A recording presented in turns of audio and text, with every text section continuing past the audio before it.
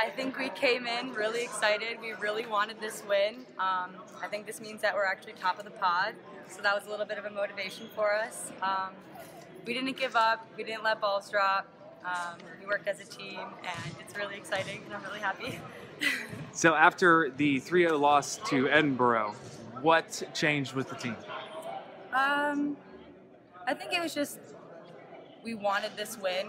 We kind of reflected on that loss, and we just came out an entirely new team. We got some rest this weekend. We were ready to go. Well, we knew they were coming in. We were tied with them, and we knew we needed to beat them here at home because they're a real tough team to play against away.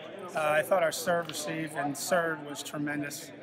We served very, very tough, and when we were in system, we played them pretty tough. They're a real strong team. They had a few passing problems tonight, but I think we helped them make that their problem with our serving. So real happy with our serving, serve, receive, and our in-system offense. I think it was a big win for us this season because we got to play them at their place next.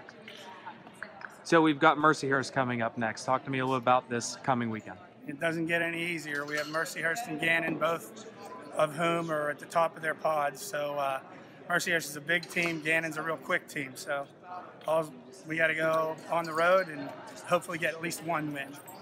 All right, Coach. Good luck. Let's make that two.